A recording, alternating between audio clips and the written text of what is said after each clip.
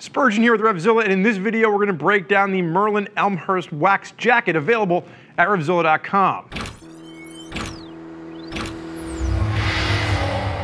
So what you're going to see from the Elmhurst is this is an update over the old Hamstall. And we're going to see a couple of different things here, mainly a style change, a little bit more sophistication as you're looking down the sleeves, just some cleaner lines at the cuff on this. And the biggest change you're going to see from a functionality standpoint is that we're now going to have a Reissa active waterproof liner in here, which is simply more breathable than the old one. Brian, go ahead and show us how breathable it is. Oh, I tell you, just take a deep breath and it just flows. Of course, that is not what we're talking about. It simply allows your body to expel moisture, so it keeps water out, but it allows some of that heat to escape. And as always, we have our lovely high-vis Brian back with us today, who is wearing the jacket in a large. Brian has a 42-inch chest. He stands at a commanding 6 foot, and he weighs in anywhere between 195 and 200 pounds. We are entering the holiday season, so he's working on slowly adding that turkey weight to his belly. Now, what you're going to notice too is that there are a variety of different sizes, small up to 3XL and 3 different colors. High-vis Brian is currently a little bit dull today. He is wearing the olive color. There's also a black as well as a navy option, all of which will come in around the $330 price point. Now, this is going to be a top-of-the-line option within Merlin's line. You've got some really great classic style with that waxed cotton.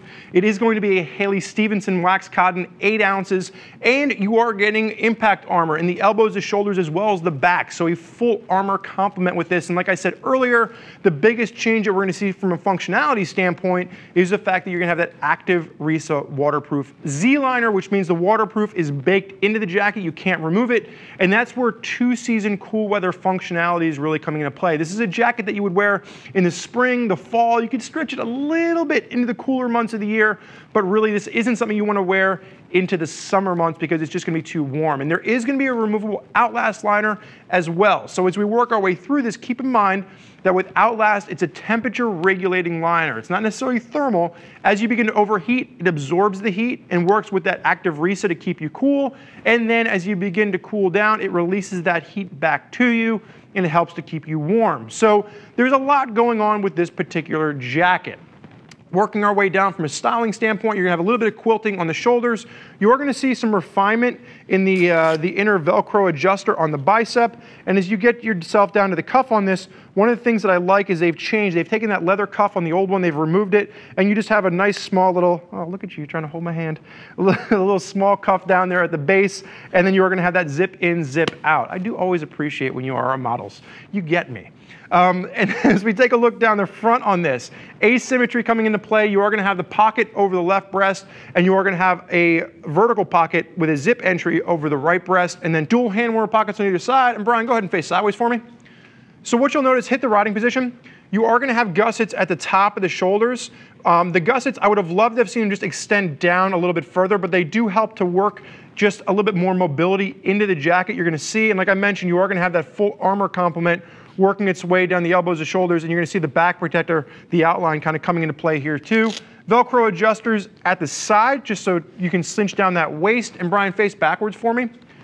Starting with the top and just kind of taking a look down the back, you have a little bit of a leather accent at the top of the collar, Merlin logo, very minimal branding on the jacket. You're going to see it right there. C level 1 back protector, and then you are going to have quilting at the base of the jacket, but clean lines throughout. Brian, what I want you to do now is just face me. Just look me right in the, there you go. Stare at me like you're looking into my soul. On the left-hand side, asymmetry is going to continue through the jacket.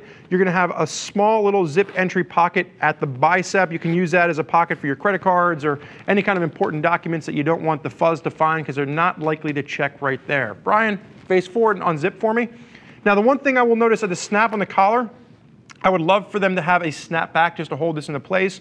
As it stands right now, if you leave it unsnapped, it does have a tendency to kind of flap around on you while you are riding. Hold the left side open for me, and I'll just go ahead and we'll pull the right side open as well. Look at that visibility coming through. You are going to have pockets on the inside of the liner as well as the inside of the jacket. So this is that temperature regulating Outlast material that we talked about. That is a full sleeve removable liner to help keep you warm.